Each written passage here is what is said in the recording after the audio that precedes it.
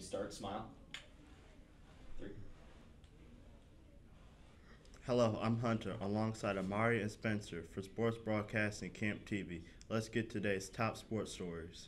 Major League Baseball gets back underway tonight after taking a break for its All-Star break. Monday featured the Home Run Derby, in which the New York Mets' Peter Alonso crushed 74 home runs over 3 rounds to defend his title and take home the $1 million prize.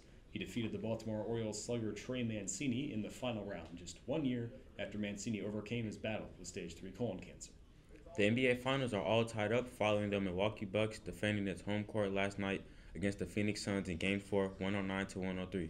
Giannis Antetokounmpo and Chris Middleton combined for 66 points to outshine Devin Booker in his game-high 42. The play of the night came with just over a minute to go when DeAndre Ayton seemed ready to throw down a surefire alley-oop that would have tied the game at 101. Instead, Giannis came up with the lead-saving block to help keep Milwaukee ahead for good. Game 5 comes up Saturday at 9 p.m. Eastern Time. After the first round of the Open Championship at St. George's Club in Kent, England, Louis Oosthuizen holds the lead at 6 under. Jordan Spieth and Brian Harman are sitting at 5 under, with the reigning champ Bryson DeChambeau is tied for 75th, 7 strokes off the lead.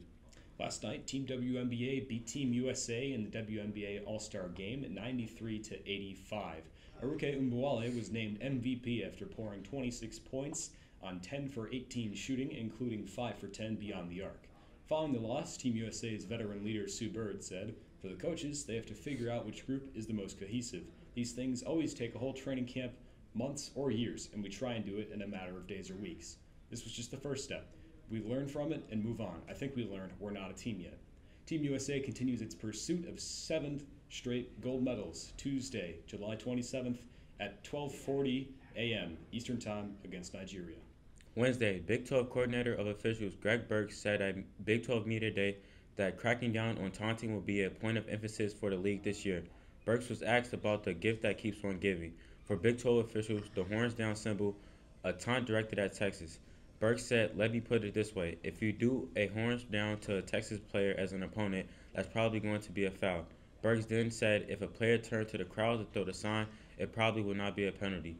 "Please, all of you know I said probably," Burks added.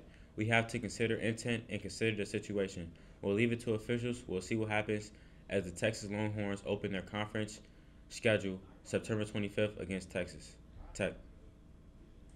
That's it for sports. For Spencer and Amari, I'm Hunter. Have a great night.